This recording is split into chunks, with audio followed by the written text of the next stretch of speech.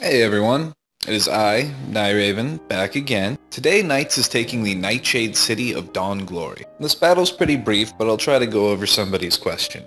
Skill and Talent 2 asks, what's the best character or hero? BM, Winged Elf, etc. How can PWI improve upon, and thoughts of the future of your career on PWI? Well, I think different classes are better at different things. It depends what you mean.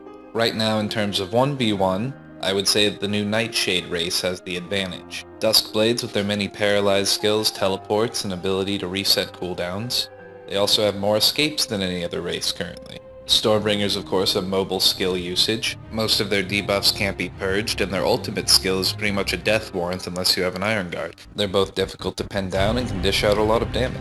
If we want to talk about what every class is best at, I'll have to do that in another video. Perfect World could improve itself by having the parent company Wanmei in China take a greater interest in PWE. I'd also be willing to give up content updates for a while in favor of bug and glitch fixes. Really, current problems just need to be addressed, such as Dragon Conquest map not resetting, Warsoul tournament and the new cross-server tournament not functioning, and legal action towards private servers hemorrhaging their fan base. But really it all comes down to China giving more of a crap about their US player base. That's really all it is. The US servers seem to be less valued and aren't getting enough attention.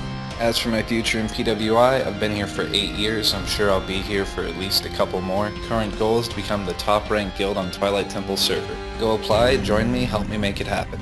Thanks guys.